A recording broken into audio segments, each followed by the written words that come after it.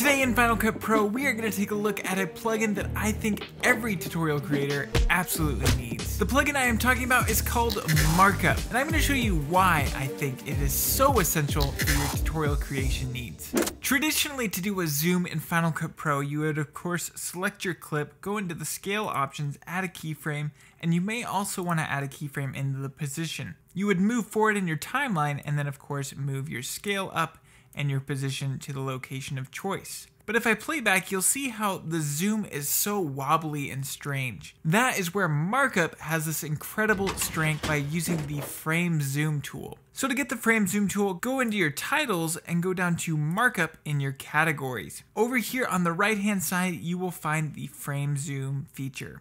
I'm going to drag that directly down onto the timeline. If you select the frame zoom tool, you can see that it creates this rectangle in your viewer. If you drag that rectangle over to the location that you want to zoom, this is showcasing exactly where the camera is going to end up. So let's say that I want to zoom in onto the MarkUp tool right here. I'm going to click and drag on the corner and that will let me zoom in as much as I need.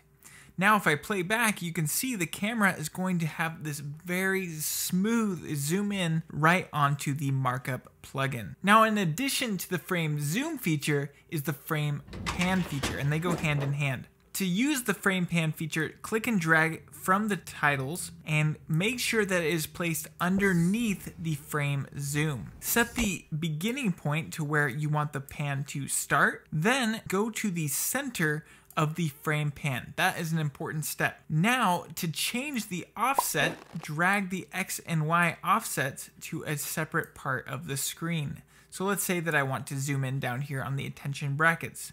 Now, if I play back from the frame zoom, we have this fancy zoom into the MarkUp plugin, and then it pans down to the attention brackets. So those tools are essential for getting smooth animations on your screen recordings. You can also use them for regular videos if you want to zoom in on somebody's face or something like that. It's far better than using the built-in scaling options in Final Cut Pro. Moving on from the frame zoom and frame pan is the focus loop. The focus loop is directly next to the frame pan. I'm going to drag that onto the timeline. And it essentially works like a magnifying glass. You can see I have these really nice on-screen controls to move it around. Let's say that I want to zoom in on the focus loop feature. I can change the scale of the focus loop. I can also change the magnification amount here in the title inspector, as well as changing the curvature. So if I wanted a more squared off focus loop, I can absolutely do that. Plus, if I wanted to change the center and actually have it animate, I can come over here to the right hand side, add a keyframe, move the focus loop over to what I want to adjust to, and now it has this great animation playing through. And then of course you can change the colors to whatever you need, your stroke width, and your stroke opacity.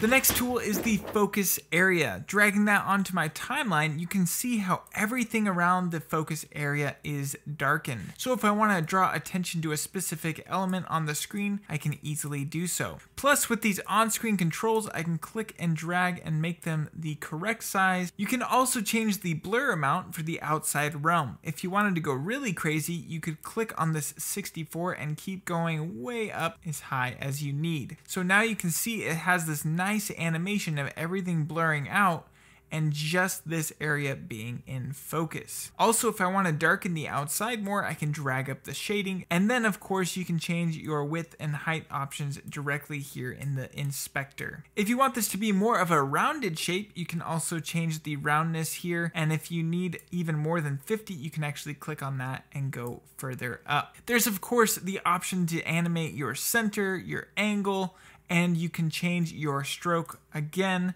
Make it maybe blue this time, your stroke opacity, and your stroke width. The next feature is the privacy line. Dragging that onto the timeline, you can see it immediately gives us this censor bar. So let's say I want to censor out these words right here. By default, it's going to have this black censor bar, but I can come over here to the right hand side, check this box, and now it's going to be a blur and pixelated option. We can of course change the amount that the pixelation is happening. You can also of course change your shape roundness, and if you need to change the size, you can do so with the on-screen controls. The next features are for grabbing your attention. The first one I'm going to show is the attention brackets. And I really like the attention brackets, and that's because they're so modern, they're clean, and they're so easy to use. Now let's say that I want to showcase the MarkUp plugin icon right here. I can just drag that right on over. Now maybe I want to show the entire window. I could drag it to the center of the window. I could of course drag up the scale so that the brackets are about the same size. Then I can go into the inspector options and change the spacing here to match the size of the window. You can also change the thickness, so maybe I want a thinner variation of this very item, and I could even make these larger and drag down my spacing. Then I could change the color. Let's try red this time. And so if I play through, it's got this fancy animation drawing your attention to this window. But it's so easy to just go ahead and change the scaling to whatever you need on just about anything. The next one is the attention command, and this one is really, really handy. So if you want to change the position of this, all you need to do is click and drag and bring it down to, say, the bottom left-hand corner. Now this is specifically designed around creating custom keyboard shortcuts, but it can also be used as a lower third. So let's say that I want Shift and Command to show up, and V, all I need to do is type that in and delete out those other characters. I can also, of course, change the font over to something that I prefer, as well as making it bold, and changing the scale and the tracking, everything you need to do, and the box is going to dynamically shift around that scaling. As well as having the ability to change the shape curve, the fill opacity, and the stroke colors. So it's a very clean and elegant solution to showing off your shortcuts. The attention pointer may look like a simple arrow, but it actually does some fancy things that I've never seen in another arrow tool.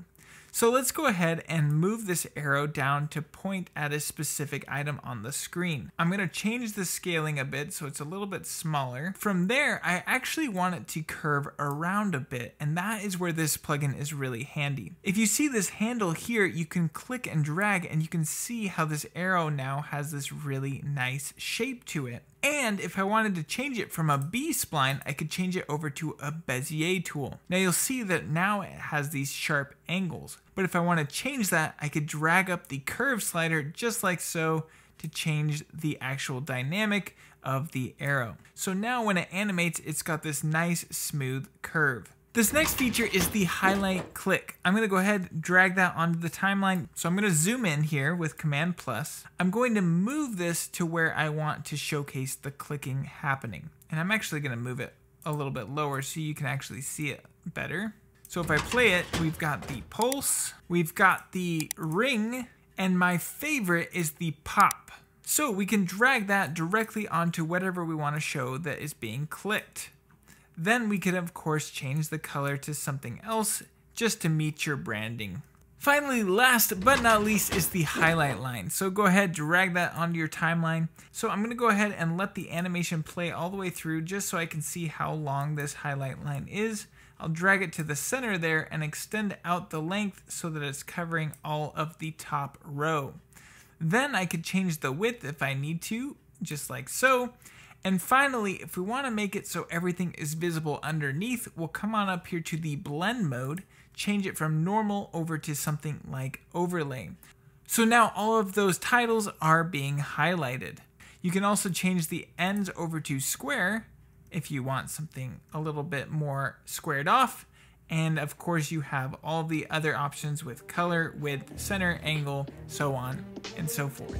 So if you're a tutorial creator, I super recommend that you pick these up. They are amazing tools to have in your arsenal, and I really enjoy using them. Thank you so much for watching, and I can't wait to see you in the next one.